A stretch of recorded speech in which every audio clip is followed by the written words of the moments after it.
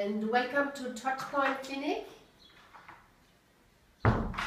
So, do you have clients with shoulder problems? I can imagine you have. It's more and more common. And my client today, Christina, she has pain in her right shoulder, inflammation in the shoulder joint that has durated for about 3 months now. So I'll show you a few simple techniques for treating the shoulder joint. So first, let's have a look at this chart. I'll show you a nerve reflex point for the shoulder joint and a Swedish point for the shoulder on the lower leg. So let's have a look at this.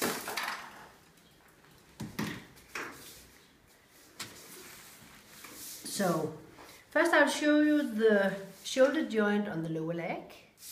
So if you if you compare your hand with the size of your clients, so that's about the same with Christina. And then place your 4 fingers from just above the malleolus, the lateral malleolus, and in this area, and it's not as precise as nerve reflexology, in this area you'll find the shoulder joint. So palpate in the area to find the most sore spot. Is it painful, Christina? Not painful, but I can feel it still. You can feel it, okay. Yeah. Let's go a bit higher. What about here? Yeah. It's more painful? Yeah, it is. Okay. So, and what the exciting thing you can do as well is to combine the classical reflex with Axillary Nerve method. So the classical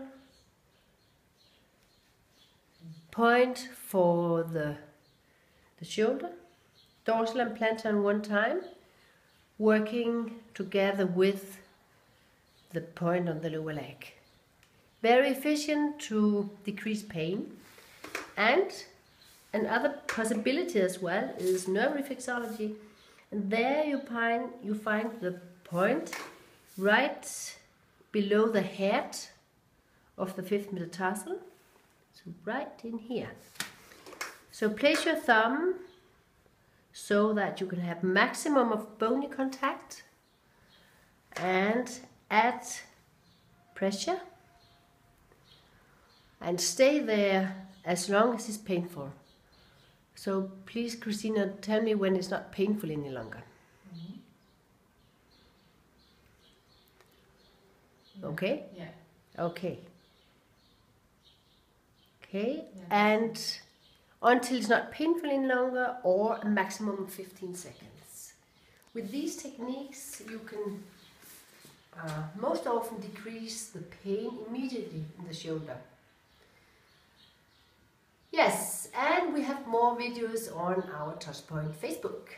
See you!